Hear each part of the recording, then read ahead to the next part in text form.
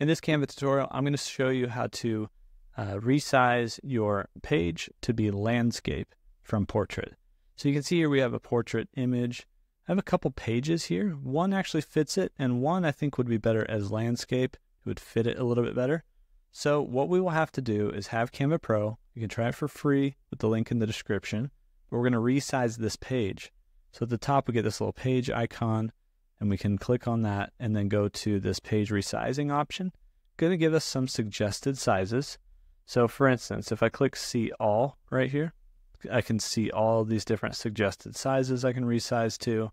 I can also click custom size, and it's going to show me, oh, right now I'm a 1080 by 1920, but maybe I want to do the opposite of that, right? 1920 by 1080, which would make it landscape. And so that was actually one of the suggested sizes right here. So I'm going to click on that. And then also down here at the bottom, I got a couple little arrows I can drop down. First, the different sizes selected. So I'm going to just do 1920 by 1080, which is the landscape version of my current size.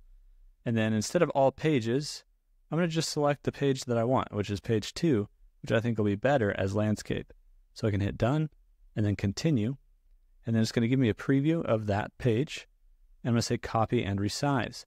So all your pages in one project have to have the same size. So if I'm turning this to landscape, it would have to be a different project.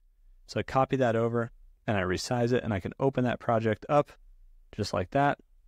And now I have this 1920 by 1080 project, which really fits this graphic a lot better than the vertical project. And so that's how you can change real quickly your project from portrait to landscape.